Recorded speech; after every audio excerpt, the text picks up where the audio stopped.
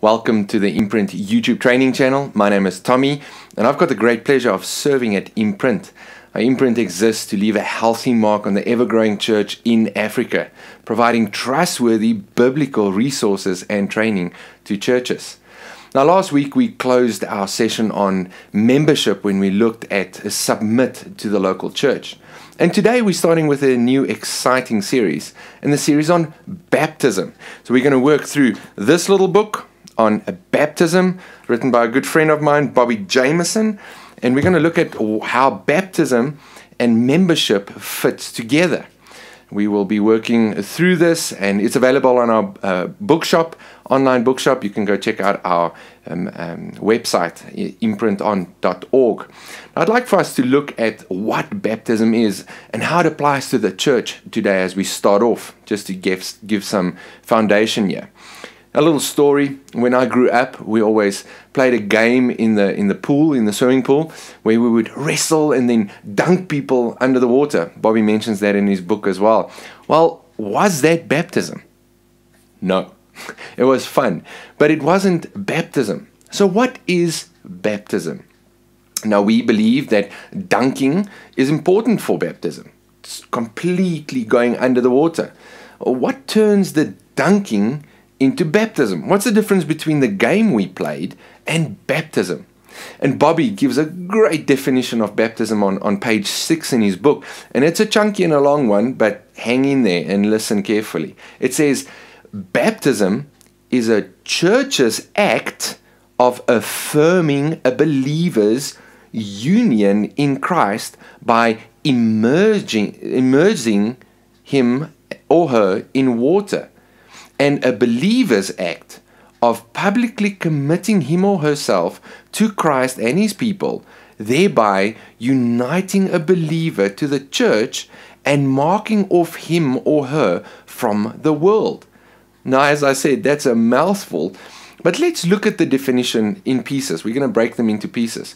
And to make it simple, there are two things that you need to remember with baptism. There are basically two parties involved. If you look at our definition, then it's a church's act affirming and a believer's act of identifying with Christ. So those two parties needs to be present in a real baptism. We'll look into that later on. But the church needs to be involved. And what makes a church? We've seen this before. It's filled with members, so believers that believes in the gospel. So look at our sessions on what is a gospel, conversion, and then membership. So that's the church. And then a member, one person. And that you can look at our session on conversion. What is a believer? So it's the church and a believer that comes together, and that makes a baptism a real baptism. But let's break the definition down and see how it interacts with baptism. And the first thing is, it's a church's act. So baptism is a church's act, so they act, the people, the believers, as we saw in membership. The church is the people. So it's an act that the church performs. Now we see this in Matthew 16 and 18. Go read that Jesus gives the keys, basically just the authority, to the church. The church affirms who is in the kingdom and who is out of the kingdom. So they look at your profession. So it's a church's act to see the profession. And what do they do with it? Next part of the definition. Affirming a believer.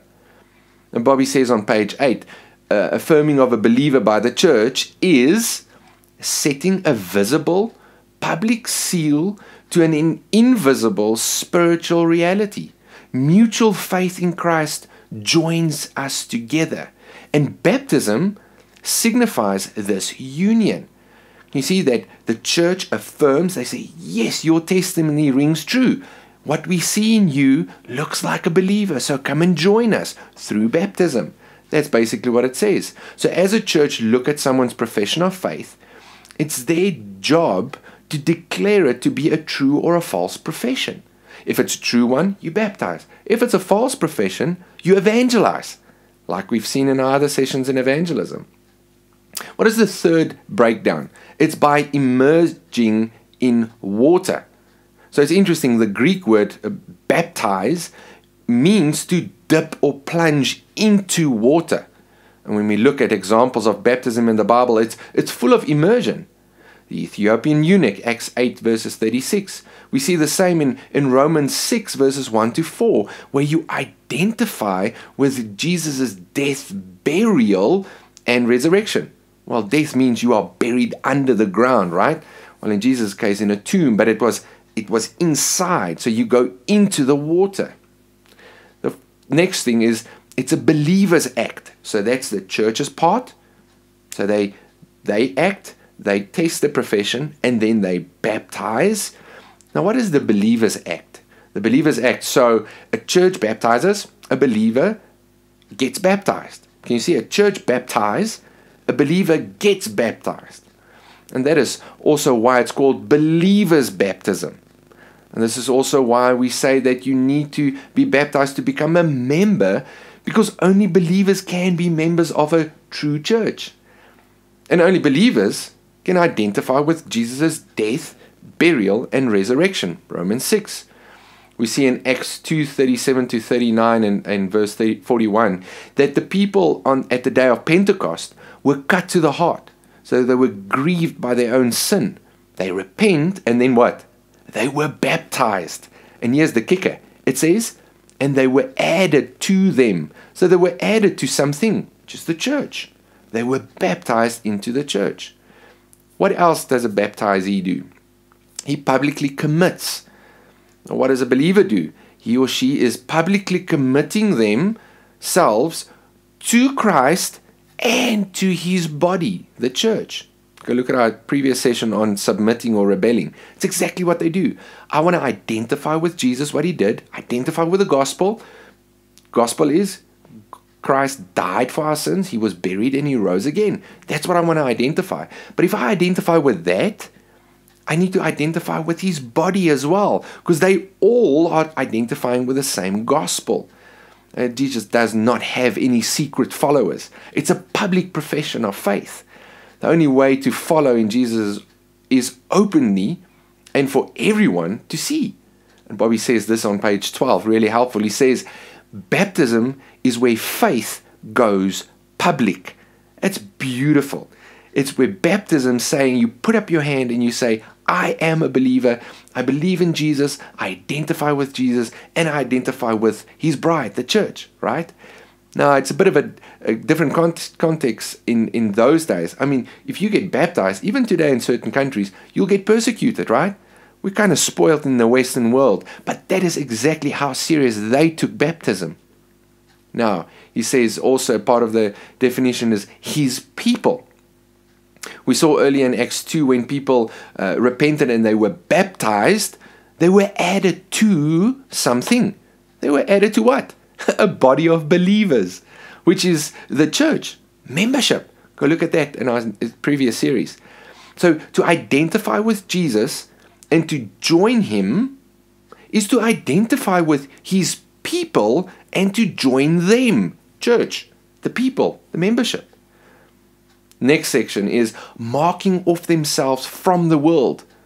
So they are being brought from darkness to light, from death to life, from being individual in the world and marking themselves off from that into a body of believers. When you are in Christ, you cannot be in the world. We read that in 1 John 2. These two kingdoms do not go together. You're either in the one or the other one. So, we need to realize that baptism is a sign and showing your identity with Christ. The physical act does not save you. So, that's why I emphasize the word a sign. It's a sign that you believe in Christ. Baptism does not wash you physically. It does not wash your sins away. Only Christ's blood can wash your sins away. So, it's not the act of baptism that saves you. We are saved through our trust of faith in what Jesus did for us. Go back to our gospel series. Also, we need to understand that it's not a human tradition. Jesus gave us an instruction to obey so that we can do this. It's an act of obedience. So you see that the baptism does not save you, but it's an act of showing who you are in Christ. Question time. What is baptism? Number 2, does baptism save you? Number 3, what happens when you get baptized? Number 4, why should you get baptized? Number 5, how does baptism and membership fit together? Now, I'm sure you have more questions, so you're welcome to leave us a comment and we can have a good discussion. But here's some scripture verses to put everything into context. And the first one is Matthew 16, Matthew 18, Acts 8, Romans 6 verses 3 to 4, Galatians 3, 25 to 27, Ephesians 2 verses 11 to 22. So those are some of the homework that you can go and do and just be really excited about this as you are. This is one of my favorite topics. But remember to click the subscribe button. You can find us on Facebook at IMPRINT On, or our website, imprinton.org. Our bookshop is on imprinton.org. And then our podcast, Imprint Out Loud, that we discuss some very exciting topics. So go and subscribe to that and share all of this to as many people as you want that you can think of that will find this blessing as many of you have written to us. So leave us a comment below.